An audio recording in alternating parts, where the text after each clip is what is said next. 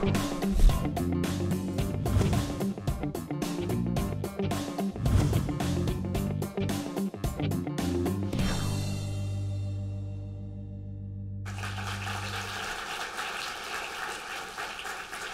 afternoon and welcome to NASA headquarters in Washington. I'm Cheryl Warner in the Office of Communications. Looks like we have a really great audience today, and I'm not at all surprised because we have two special guests for you today. We are going to talk to two astronauts who recently returned to Earth after 168 days in space. NASA astronauts Mark Vande Hei and Joe Acaba were members of Expedition 53 and 54. Aboard the International Space Station, they helped conduct more than 250 investigations. This research is important not only to those of us on Earth, but it's also helping NASA with its exploration goals in going back to the moon and ultimately Mars. So please join me and give a warm welcome to NASA astronauts Mark Vande Hei and Joe Acaba.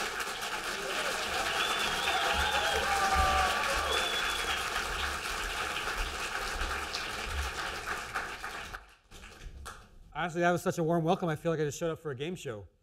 Yeah. So we're going to talk to you. We've got a 16-minute video, if I have my facts straight. And then we've got some time for question and answers, which is the most fun part for us. We've seen this video a few times, but we haven't heard your questions that many times. So if it's time, let's do it. All right, so what you see is a crew of three. Our Soyuz crew is Joe and I, and Sasha Mazurka, the commander. And here we're doing one of the ceremonies we do in Kazakhstan before we launch and getting up the steps to the rocket. Yes, so launch from Kazakhstan, it's a pretty exciting time. It takes us 8.5 minutes to get from Earth to space. So we get from 0 miles an hour to 17,500 miles an hour in just a little over 8 minutes. So you can feel that acceleration as you get going. And here's the shot of the launch. You can imagine when you're standing in the desert, it's very quiet, and then all of a sudden, you can feel it in your chest as this vehicle starts going up into space. But once that rocket stops burning, you suddenly get that surge forward in the seat as the rocket cuts off, and for the first time you feel like you're in space, and this is what the view's like out the window. Yeah, it's not too bad. It's a pretty cool view. And it took us about 6 hours to get to the International Space Station. So depending on where it is when you launch, it might take you 2 days or 6 hours. This is what it looks like as you approach it. So it is pretty amazing to see this beautiful laboratory. You can see the engines firing. Everything is automated if it goes well. If not, the commander can take over and fly it manually. You see some of the antennas retracting. And then we're going ahead and docking with the space station. And that probe that connects with the space station gets actually retracted by a mechanical device pulled in until we get latches connected. And after some leak checks over a period of a couple hours, we're finally able to open the hatch. You can see that probe is now retracted back in. And after being in that small space for a long time, we're very happy to finally get out. That's why you always see the smiling faces when astronauts come out of their Soyuz. It's tight, and we'll show you a picture a little bit later that it'll really illustrate how small it is. And this was Mark's first flight, and so he's been happy the entire time. As you can see on that picture, it was pretty cool. Of course, the whole reason we're up in space is to do science. There's lots and lots of different science facilities on the space station. This particular one is a combustion facility. We just have to, honestly, we're not scientists. Astronauts aren't really scientists. We serve as laboratory technicians because other people do the data analysis. We just get to float. I mean, our background is science. We're all scientists as a background, but our job on board is more as a lab technician. This one in particular, again, is looking at fire and flames, how they behave in space. We have Mark here was doing a demonstration. He's trying to see how an IV will actually work in space. The air and the water, the mixture, it's a little bit more difficult to separate the two, so that's why he's doing his little dance here, is trying to separate them and showing off his nice skills. Dancing on bungee cords. And one of the payloads that we had was called Veggie, and it's looking at how plants grow in space. If we want to get to Mars and beyond, we're going to need to know how to grow our own food. So you can see we had a pretty good harvest. They gave us the opportunity to cut some off and enjoy them for dinner. And so after being up there for a while, having some fresh lettuce was pretty tasty. Absolutely. It's definitely an international crew. We've got a U.S. segment and a Russian segment, and our international partners on the U.S. segment as well. But we do science on both sides. So Sasha's over here working on the U.S. segment. And this video is Joe and Sasha working together to work on spheres. You may have heard about it. It's a experiment done with MIT students that helps us see how the algorithms they write work at controlling satellites. Because if you let go of something in the space station, it's in an orbit around the Earth. And then sometimes we just want to take cool pictures. So had nothing to do with the experiment, but it looked cool. One of the unique facilities on the space station is an equipment lock on the JAXA module, the GEM. And I got the opportunity to put together some satellites. We loaded them on a slide table in there. This is faster than normal speed here, where it's time lapse. Got that equipment outside the space station, multiple robotic arms grabbed onto it, and eventually we were able to put those into orbit outside the space station. And as if you didn't already appreciate it, of course, the view outside is absolutely incredible. Yeah, being in space is pretty fun. It's got quite the killer view. Apart from some of the other science, we're also science experiments. We're still learning how the human body reacts in space, so we'll take blood samples, urine samples throughout the mission. We have a super, super cold freezer that we can put those samples in, get them nice and frozen, and then when we have a vehicle that's returning back to Earth, we'll put those in there and get them back to the scientists that can then analyze those samples. After about 2-3 months on board the station, it was time to change out part of the crew. So we're seeing Randy Bresnik, a Marine NASA astronaut, changing command with Sasha Mazurkin, a Russian person with the ISS. Air Force experience. Godspeed, Expedition 54. Keys to speed. Of course, we're definitely a very cohesive crew, and it was hard to see your friends leave. But only 3 days later, we had other friends arrive. We changed them out for a new set of crew members, and it really is an international space station. Of course, we flew with the Russians. We had an Italian astronaut with us, and you can see we also had a Japanese astronaut. So it was a great experience throughout. We had lots of visiting vehicles, 2 SpaceX Dragon vehicles and 1 Northrop Grumman Cygnus spacecraft came to visit us, along with Russian Progress vehicles, and those are the only ones that are transferring cargo. Of course, people come and go in as well. So the space station actually acts kind of like a port. What you see here is one of the Dragon spacecraft coming. If you weren't already aware, we have to reach out and grab the U.S. cargo vehicles with the space station's arm, which, as you can imagine, is a very intense moment in the career of an astronaut. Yeah, so Mark got to do that, and it is stressful. After all that work, it all comes down to him flying the robotic arm, and he did an awesome job. Once he grabs it, then the mission control takes over. They attach it to the space station, and then it's our job to take the cargo off and put cargo back on. Here is the Cygnus vehicle. This one burns up in the atmosphere when it comes back, so it's like it brings the supplies up, but that's our trash vehicle. So you can imagine having 3 or 4 months of trash building up in your house. It is nice to finally get rid of it. Now we're switching back over to Dragon. This unloading Dragon, you can see how much easier it is to transfer heavy cargo when it all floats. You don't want to make it go fast, though, because that means you have to apply a lot of force to stop it. So if you're giving it to your buddy, it's kind of fun. You just throw it really fast and see how he handles it, because they don't know how massive that object is. But you get really good at using your feet to float around. It becomes very natural. This is what it looks like in the process of unloading it, and then we completely filled it up. And here we have the Russian vehicle that also comes up and brings us supplies. They're usually pretty good to us, and we get some fresh fruit and vegetables on those, so it's nice when they come up. And unlike the U.S. cargo spacecraft, just like the Russian human spacecraft, the Progress docks autonomously. Don't have to reach out and grab it. So we had some pretty good luck in that we had 5 spacewalks during the entire time we were up there during 53 and 54. You can see people getting ready to go outside. It takes about 4 hours just to get you ready to go out and do the spacewalk that then lasts 6 or 7 hours. So it does make for a very, very long day. It's an amazing environment. Of course, it feels very familiar, even though the backdrop is very different when you're in space.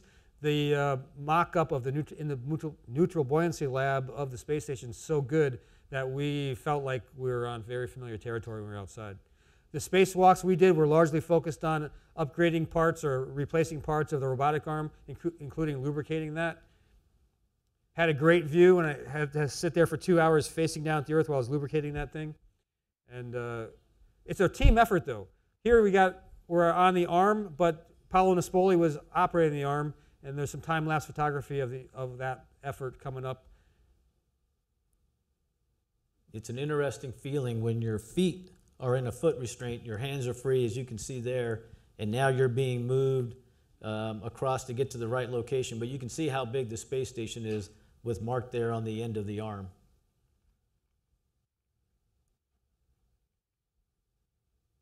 I earned some good points with my wife when I put "I love you, Jules" on my cuff checklist. See, he's very smart. You know, he's sweet.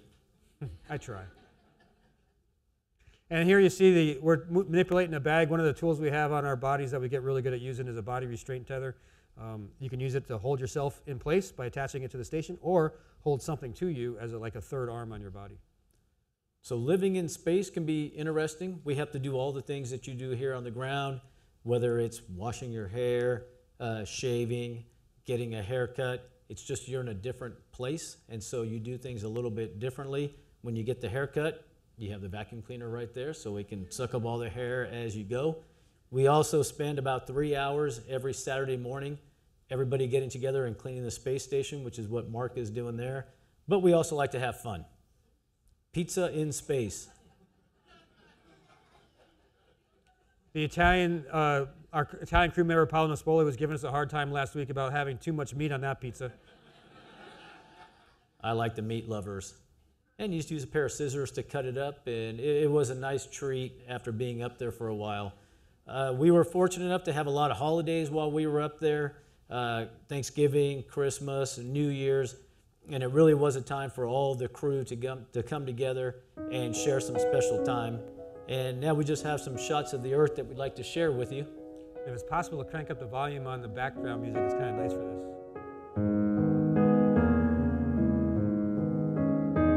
Caribbean looks amazing from space.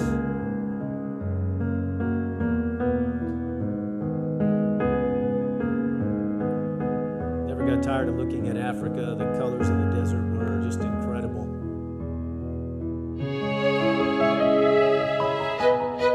We're going around the Earth once every 90 minutes, so we got to transition from daylight to night, or vice versa, every 45 minutes roughly.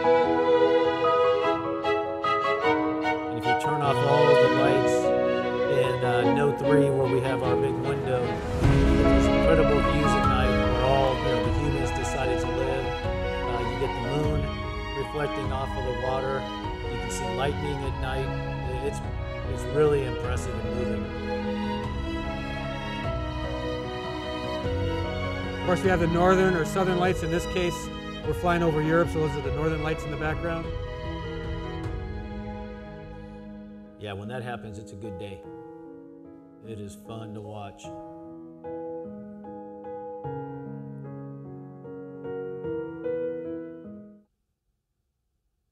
Every day, we have 2.5 hours of exercise scheduled.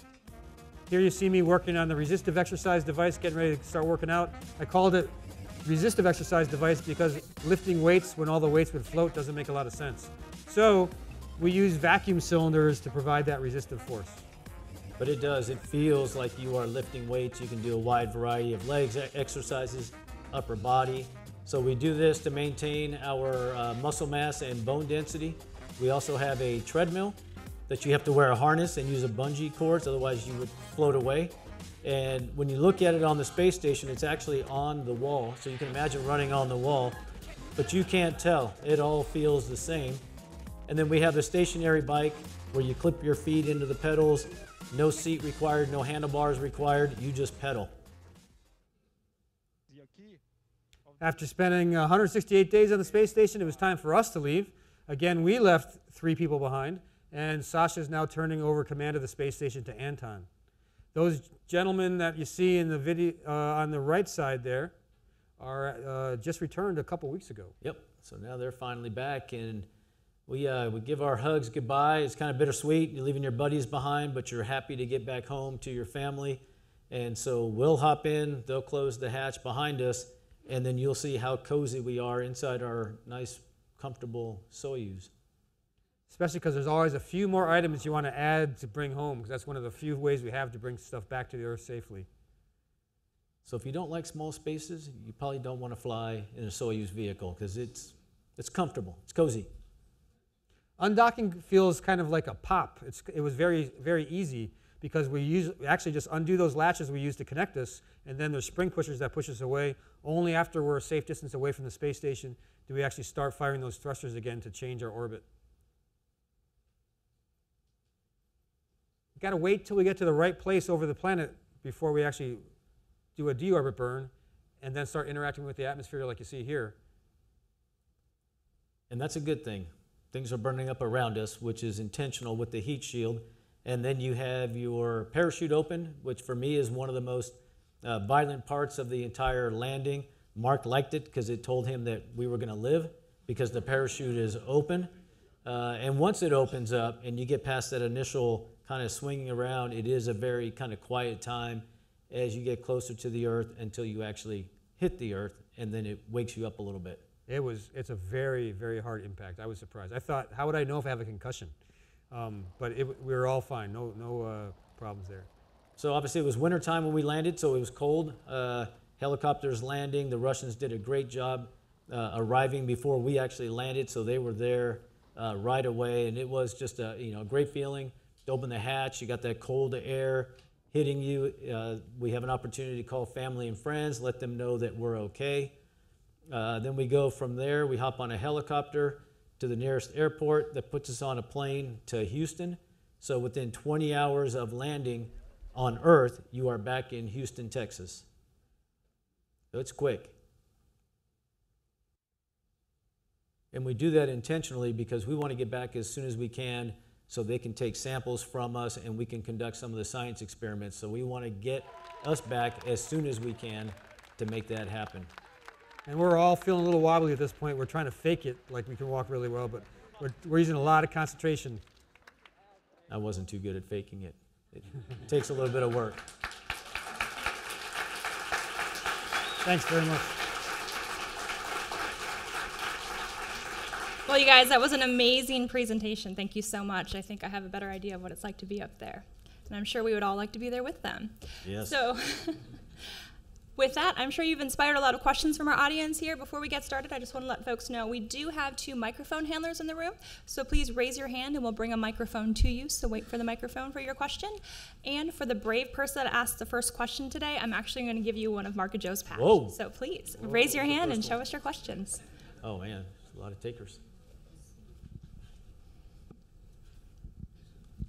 In space, didn't you have to take like all the juice and stuff like that out of the food so bacteria couldn't get in it? So we have, it's a great question. The question, as you heard, because he was using a microphone, thanks. So we have thermal stabilized food. It's a lot like for those of you who served in the military and MRE, meal ready to eat. We also have dehydrated foods. Basically, we have to have a long shelf life for all the foods we send up because it tends to be in stowage for a while. The Russians actually used a lot of canned food, and that was quite tasty. And then when we get these visiting vehicles come up, they will bring us some fresh food, but we have to eat them fairly quickly. That's correct. Hi, my name is Janelle, and this is Josh. We work at the Challenger Center, All right. and we're working on Krista's lessons and videos that were being filmed. And we just wanted to know what you admire most about Krista's legacy and how you would potentially like to see that translated into these lessons. Well, I think she had a huge impact on a lot of people, myself included. Being an educator before I became an astronaut, you don't know how many people that I have talked to that remember her enthusiasm, for space exploration, but also for education. So it really was an honor for me while I was up there, and Ricky Arnold, who is there now, to kind of bring those lessons back to life, not only to inspire the students that we have today, to kind of have that same enthusiasm that we had, but also to highlight the teaching profession. I mean, she was a great symbol of what an educator is, what educators are capable of doing. So it's a wonderful time for us to start that back up again and highlight all of that she did. Thanks. Thanks for what you're doing.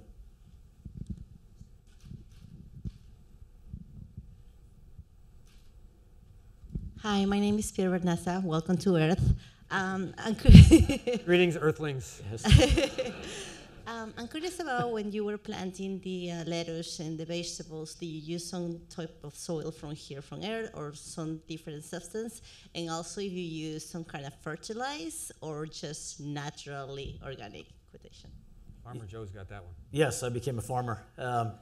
So we actually had what they called pillows, these little packets, and it had a medium in there, so it was acting as the soil. And in there, it kind of had these time-released nutrients, and so everything was self-contained.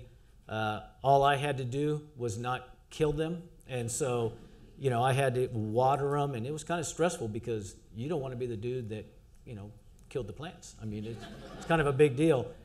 So At least not until we ate them. Yeah, until we ate them, then we kind of didn't kill them, but anyway. So we just had to add water to them, but everything was self-contained. And what's interesting is we had the artificial light, and so the plants, without gravity, they grow towards the light.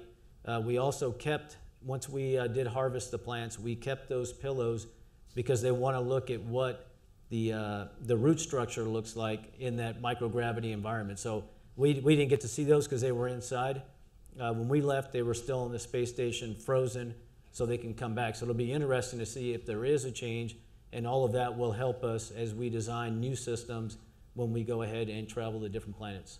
And just to correct something I mentioned just now, for those of you who have grown lettuce, you know that you don't necessarily kill the lettuce when you eat it. So it kept growing. We didn't kill it. It's a family show.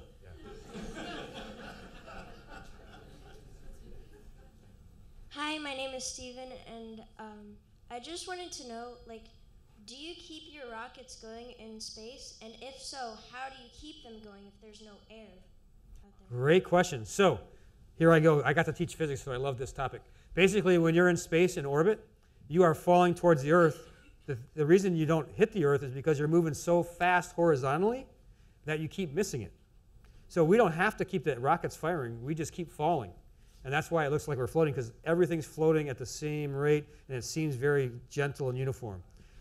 However, because we're close enough to the Earth, we do interact with the Earth's atmosphere, and over time, that orbit will very slowly degrade. So periodically, we have to do a reboost and get the station's orbit adjusted back to higher enough so we continue to stay where we want to be.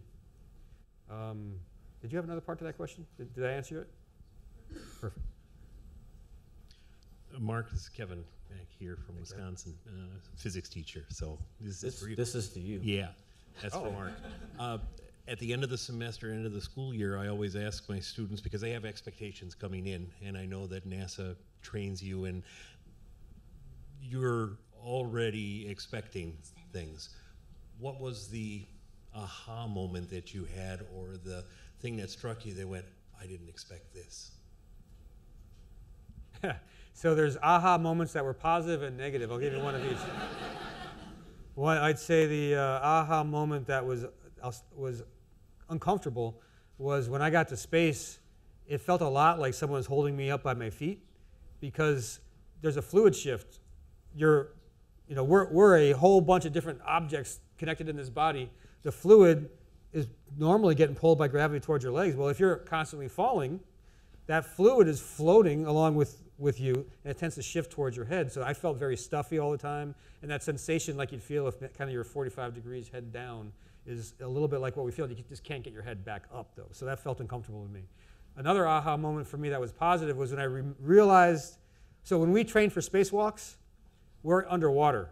That means if you're, and they do a really good job of trying to simulate the environment and as well as they can to simulate weightlessness. But if you're moving yourself in water, you start moving yourself, and the water drag will cause you to stop. So you get very used to, in the hours we train, to starting your motion and having to keep applying force to move it. In space, my tendency was my muscle memory was start yourself moving, get control, start yourself moving, get control. So I was basically starting myself and stopping myself, when I realized because of physics, I have to just very slowly get myself moving and then just make sure I'm still going in the right direction. I really shouldn't have to keep working to keep myself moving. So that was a positive aha moment for me. How long does it take for you get from space to the ground? Yeah, so I think the overall process is about 4 hours from when you push off of the space station. And the reason is we orbit the Earth and we want to make sure we're in the exact right spot before we fire the engine that slows us down and then allows us to enter into the atmosphere. Once we fire that engine and do that, what we call the deorbit burn, it's about 45 minutes, I think, from that point until we hit the ground. Okay. Hi, I'm hello. Lexi. I'm an intern here at HQ. I was curious if there was anything that, like any changes that you had to become used to when you came from the space station back down to Earth? Because I know that there's videos of like people putting things in the air and they just drop because of gravity, things like that. What was the biggest change, I guess, when you came back down to Earth? Readapt to the Earth's. Yeah. For me, wow, the biggest thing to readjust to.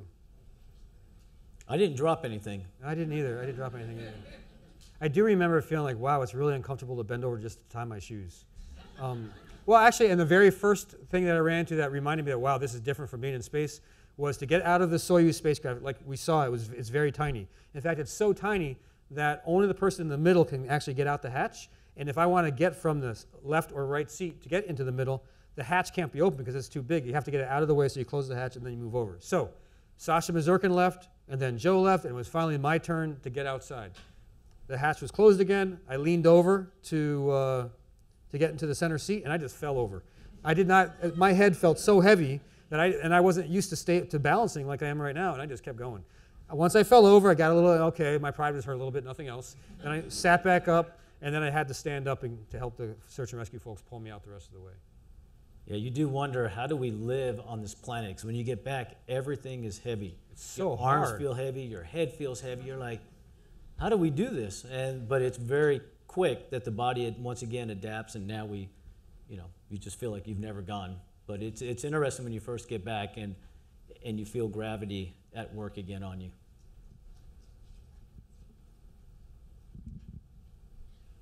What is the coolest part about being an astronaut? The coolest part about being an astronaut is going to space. That is a cool part, but it's a very small part of being an astronaut. I've been at NASA since 2004, and I have around 300 days in space total. So it's a small part of what we do, but floating around in space is totally cool. The view is awesome, so I would say for you young folks that are out there, if you get a chance to go to space, do it, because it is awesome. Yeah, and I can't do a backflip on the ground, but I can do a mean backflip in space. You could try one. You don't want to try it? How do you get the water from Earth to space to water the plants? We recycle a lot of our water. In fact, we try to get every bit water, quite honestly, water vapor, sweat, urine. We recycle all that stuff and we drink it later on. Sounds bad, but it's undetectable as anything but really good water. And we do send, the Russians will have in their Progress vehicles, they'll have tanks that are full of water, so we'll do that. And then if we have engineers that are always looking at the water balance on the space station, so if there's a need, we can send it up. But water's heavy, it's expensive, and that's why we try to recycle as much as we can. And I think it's over 90% of the water, we're able to use that again. So it's a pretty neat closed system that we have up there. Hi, thank you for speaking with us today. Acknowledging that there are many, many young people here that have many big, important academic and professional decisions, far ahead for them. If you could speak just a bit, when did you know that you wanted to be an astronaut? And is there any particular professional or academic highlight you can speak to that, really helped you get there? I recognize you're at the pinnacle of your careers, and it's a really long and hard road, but you are also a shining demonstration of what hard work, determination, and education can get you. Whoa. Go for it.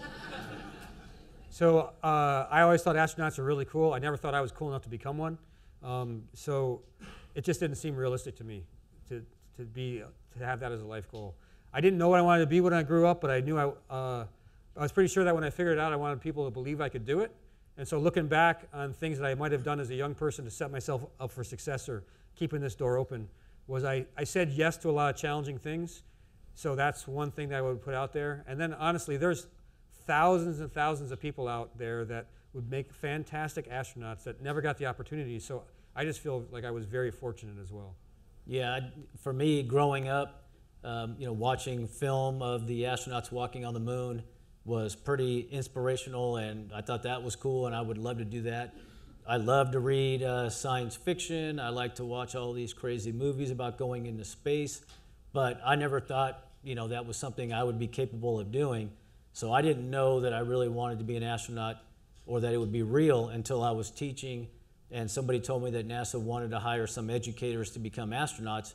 And I go, wow, this is pretty cool. So I went online and I looked at the qualifications and I'm like, well, I've done that, I've done this. And I just went ahead and applied like you would for any other job. And did I think I was gonna get hired? No, but you can't get hired if you don't apply. And so I went ahead and it worked out. So I would tell people, like Mark said, find those challenges, keep pushing yourself. When opportunities come up, you kind of have to grab them and go after them and just kind of believe in those dreams and what you can do and push yourself. And then in terms of what should people study, what should you do, I would say it doesn't matter. Of course, to be an astronaut, you have to have a degree in science, engineering, or mathematics, but find something that you really, really love. The chances of becoming an astronaut are pretty slim, but Mark and I both loved our jobs before we became astronauts, and that's super important. So find whatever you love and work really, really hard. You don't need to be the smartest person out there, but there's no reason why you can't work harder than everybody else. Thank you. Like he was a teacher or something.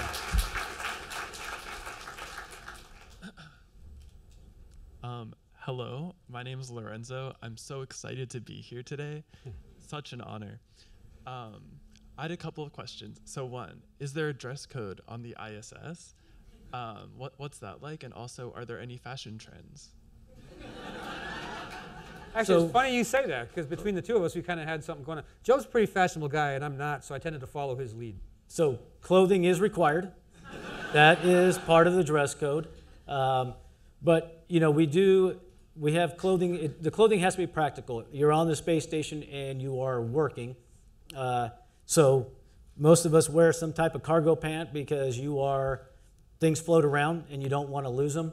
And so you might have batteries in this pocket, you've got a pen over here, you've got scissors back here, and then usually just a t-shirt, a polo shirt, something that is comfortable to work in. Obviously, if you're going out and doing a spacewalk, you have a certain dress code to do that. If you're going to work out, you have a dress code for that, shorts and a nice shirt that you can work out in. Largely because that's all that's available. And but in terms of fashion, he gives me credit, but we're both not too fashionable. I had my, I come back and people tell me about my Joe Hawk, but that was not a fashion statement. That was, we didn't have a good barber, so it was just cut the hair. And I would say, actually, Joe and I on weekends chose to, during the work week, we chose to just wear long pants because it felt more professional. On the weekends, we'd wear tank tops and shorts just because we had some, and we didn't have to wear the same clothes for the entire week, every day of the week. What's it like to throw up in space, or have you ever? What was the second part? I only heard, what's it like to throw up in space? What was this? Have you ever? So luckily, I have not had to throw up in space, but I would say that, about half of the astronauts do not feel great when they first get to space. So when I go, I always have a barf bag on me because I'm right at the edge of having to get sick. And for me, it was the same way when I came home. I didn't feel good, but luckily I was just right there on the edge. So I did not, but I was kind of ready for it. And we have some pretty good barf bags that we can use if you have to get sick. But it's obviously not a comfortable feeling, but you got to do it. You got to do it. Everybody's different, and the medicine that I took beforehand worked really well to keep me from having any problems. What was it like to adjust to zero gravity? Where are we looking? Oh, there we go. Okay, so I'm the newest guy, or I was the only rookie when I first arrived at the space station, so I was the only one who had to adjust. It was very humbling, I would say, because a lot of things that I do subconsciously, we all do subconsciously, suddenly took a lot of conscious effort. And we all had very intense jobs, and I felt like I just kept making mistakes. So again, I'd say it started off feeling very humbling. My crewmates would say I would just tend to be hard on myself. And he did good. They were all looking out for me. Except when his legs were kicking all over the place. Yeah. You got to learn new habits, I would say. Things that, for example, I'm just standing here. It's taking no effort to stand here. But when I first got to space, I found myself hooking my toes under a handrail to keep myself there. But then I'd pull up on my toes, and that would make me pitch forward. And so then I had to plant my foot here. And so then I'd find myself pulling up harder on my toes, and I'd push harder on my leg, and I was fighting my own body. And I was, wait a minute, just chill out. And I'd relax, and I'd stay in the same place. Or another time I found myself on the ceiling at work. It's really nice. You can just flip upside down, stick your feet in the hole. But because mentally I was upside down, I was pushing my legs like I was going to fall to the floor if I didn't push hard enough. Same thing. And I said, wait a minute, this should work if I just relax. And I relaxed, and I stayed in the same place with very little effort. So those type of things took some getting used to for me.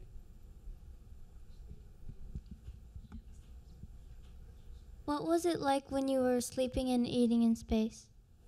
Yeah, so sleeping in space is the best.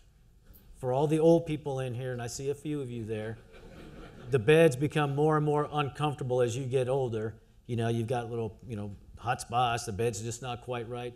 But in space, you're floating. And so we use sleeping bags, and we attach them to the wall, not because you have to, but if I fall asleep right here, not inside my sleeping bag, in the morning, I might wake up in a different, module. So you kind of want to stay in the same spot. And different people might tie it down more or less, but really you just get in the bag. We have little holes in the sides you can slip your arms through. And it's kind of funny to watch people sleep because, your arms are they kind of float up. So it's kind of scary and weird to see somebody sleeping, but it is super comfortable once you get used to it. So I got some of the best sleep ever. Yeah, and at first, it felt weird to me to try to sleep when I wasn't pressed against something. That's how I was used to sleeping. So at first, I needed to have my sleeping bag really tight to get that sensation. But after I fell asleep while I was watching a boring training video in a module and was just drifting across the module, when I woke up, I was, wait a minute, that was really comfortable sleep. So I went back to my sleeping bag. I only connected at the shoulders so that I wouldn't hit my head on anything when I moved around, and it was super comfortable after that to sleep. And I think the second part was about eating in space. The human body is pretty impressive. I mean, the digestive system works the same. You can eat, and that was some of the things when we first went to space. You're going to be able to eat up there, and everything works fine. So it's good. You feel full faster when the food's floating in your stomach, though. Hi, I'm Andy. Really excited that you're here. I can imagine that when you're in outer space and you see you're visually in outer space and you see the world, a lot of cosmic or spiritual questions come up, like are we alone, or physics questions such as, where are black holes, do they exist? I'm wondering if you had any cosmic insights while you were in outer space, anything that you learned or any epiphanies out there? You want to start? No, go for it. Okay, so the thing that struck me the most, it was just a different perspective about the scale of the universe and how all of the human beings that I've ever seen were in this thin layer on the outside of a rock, is kind of what it felt like. So I was really struck the first time I looked at the Earth from space, how when the sun was shining on the Earth, how completely black everything out around it was. So it made the Earth seem very, very, very isolated. Then the next thing that I noticed when I looked at the horizon, all the biggest mountains didn't show up. I could see this thin layer of the atmosphere, and I'd see the shape would be a little changed just by really tall clouds. But those are really tall. Those huge terrain features like Mount Everest, they're ridiculously small compared to the scale of the Earth. So it just, the Earth looks very smooth. And so with that idea that that's just minuscule on the size of this big Earth, and everything I know and love is in this minuscule layer, just seems really strange to me. And then finally, I'd say, coming back to the Earth after looking down on the Earth for so long, from the outside of the atmosphere looking down on it, being inside the atmosphere looking up, it's very apparent to me that all of us, when we're outside, are separated from the vacuum of space by only a bunch of air molecules. When I was in space, I was separated from the vacuum of space by a spacecraft. So we're really in space. It's just we don't think about it that way. So that was a big thing for me. Yeah, it's an interesting perspective, and to borrow a phrase from our Italian astronaut that we were with last week, he had a phrase that was, for me, pretty important, where he said, we look at the Earth and we think, okay, we got to take care of the Earth, which we do.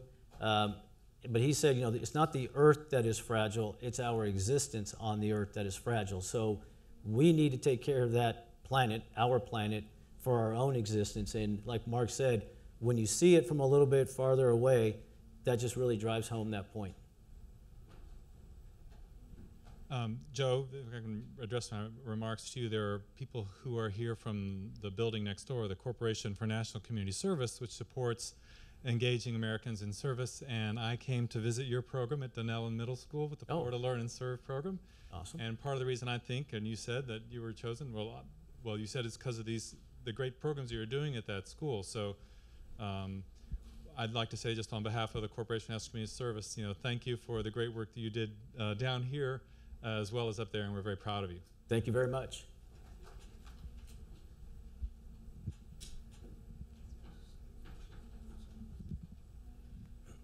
Hello, my name is Max. My question would be, how long do you think the International Space Station could stay self-sufficient without like a transport of materials and food? So right now, we're looking at the space station, funding for the space station that goes through 2024. So you have that aspect of, how long do we want to support it, which hopefully we'll extend that out. But when you look at what's amazing is it's about 20 years old, and the space station is in really, really good shape. We have a lot of spares on board for things that break. So I don't see a fixed number on how long we can keep it there, as long as we can resupply those important components that we need. But I think what you're asking is, if we cut off all resupply, how long could we continue to maintain the space station?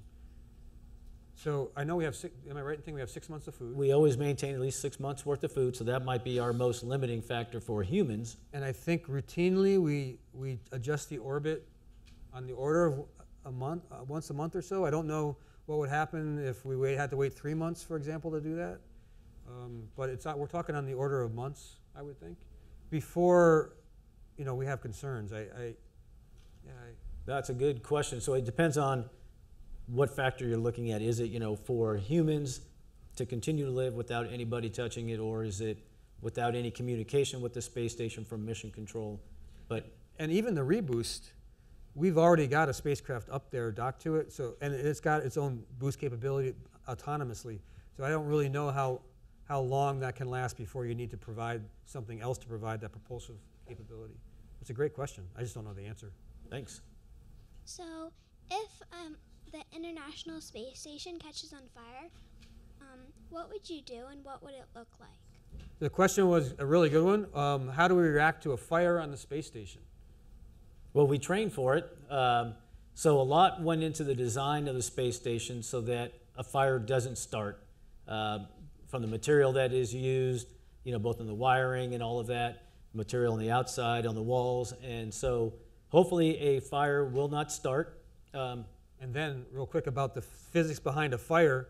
On the Earth, when you see that characteristic shape of a flame like a candle, the reason it's got that pointy end at the top is because those hot combustion gases, when you're in an environment where there's an up and you got buoyant forces, go up and away, which pulls in those oxygen-rich gases to keep the fire going. In space, which way would those gases go? Those hot combustion gases, there's no buoyant force. Everything's in a free fall together. So they tend to just make a ball around the flame. There's nothing to cause the oxygen-rich gases to come in, so it's kind of hard to keep a fire going. And so if a fire does start, hopefully some of the automated things like cutting off power, that will happen automatically. But if we see a fire, let's say a battery catches fire, we have fire extinguishers. We have some that have water, that you actually spray a water mist, or we have CO2 if it's behind a panel, and we can go ahead and shoot that in there. So we would, if there was a fire, try to figure out where it is, cut off power to the fire. If that doesn't work, then we would go ahead and fight it just like you would here on Earth. We just can't call firefighters to come and do that, so we got to do it ourselves. Which is one of the fun things about being an astronaut. You pick up a lot of different skills along the way. Yeah, we're plumbers, we're firefighters, we do it all. We got to fix the toilet for sure. So the other thing about the response to a fire is one of the automatic responses to shut off all the airflow. Because like I mentioned, the fire is not going to create its own airflow. We don't want to have a fan blowing across it to add oxygen inadvertently. When you were communicating with like other astronauts from different countries, like what was the main language? Because you would all speak different languages. The official language of the space station is English. Because we launch in a Russian spacecraft, we have to learn how to speak Russian because on that Soyuz spacecraft, we're talking with a Russian control center and we're speaking Russian. The tendency is that we jokingly call it Runglish. If I'm speaking to a Russian, I'll speak Russian to him. He'll typically respond in English, and that way we keep it at a nice, simple level so we can all understand. Yeah, it was fun being around the dinner table, and you've got these different languages going on. And what's interesting is sometimes there's a word that you just know it more naturally in Russian. So I could be talking to Mark, and I'll throw out a Russian word just because it makes sense to both of us. So it's an interesting thing to watch. Like there's a word precrete that's in Russian. That's the word we used if we're responding to a depressurization emergency. We would close the hatch a little bit, basically. We don't have a word for close the hatch a little bit, but the Russians have this word precrete. So we would never say close the hatch a little bit. We'd say precrete, even if it was in the middle of an English sentence. My name is Faith, and I wanted to know what's your favorite part about being in space? Well, so growing up, I love like superheroes, comics, and all that. Anybody here like that stuff? Like Superman, Spider-Man? Yeah, don't be afraid to say. That's cool.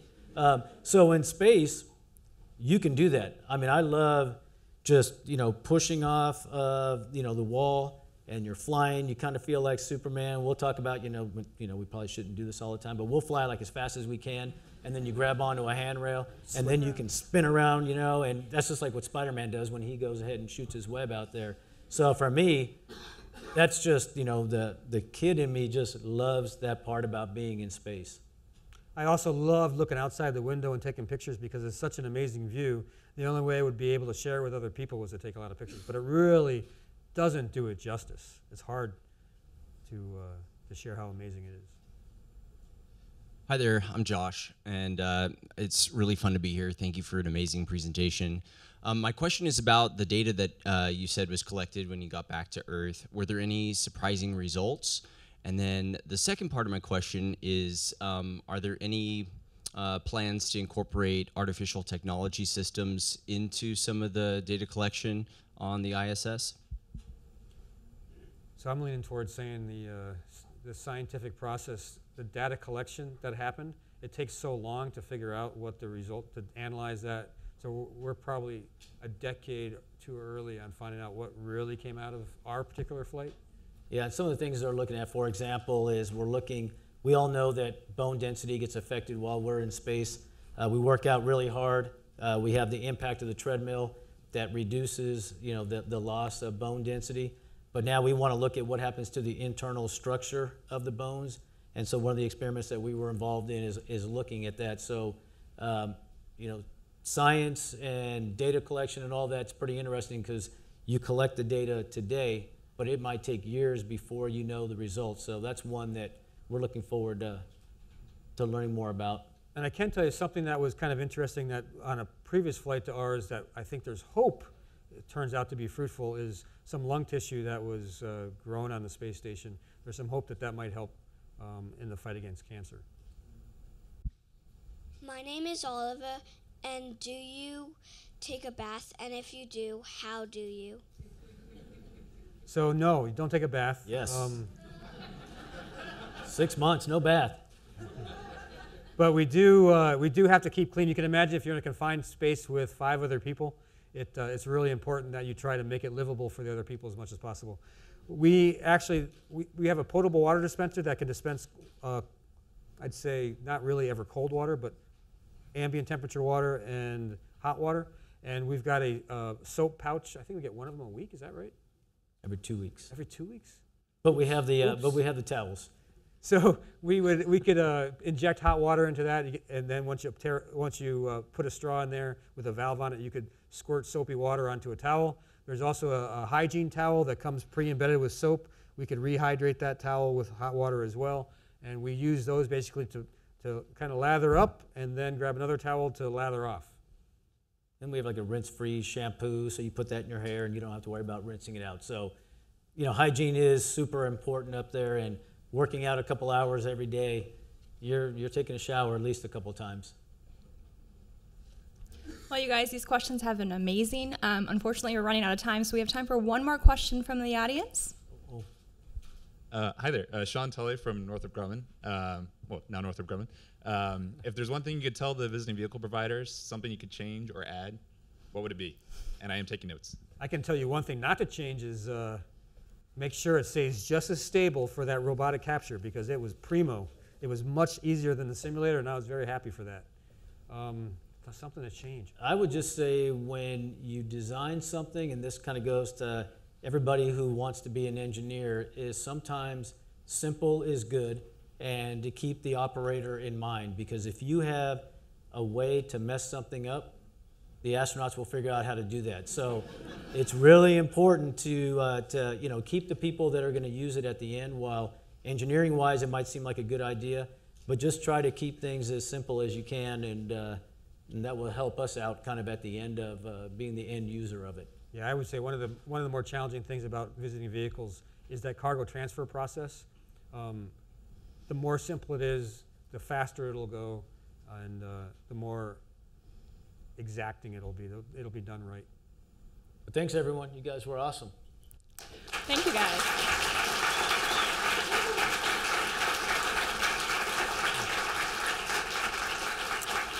Before you run away, I actually have a question for you, because it's a really exciting time to be at NASA right now. We've actually got this amazing exploration campaign and these plans to go back to the moon. So, given the chance, would you guys go? Yes. Yes. Absolutely. Easiest question of the day. Excellent. Well, can you guys give me one more round of applause here for our amazing guests today? Thank you. You guys. Thank you both for your service to NASA. Thanks.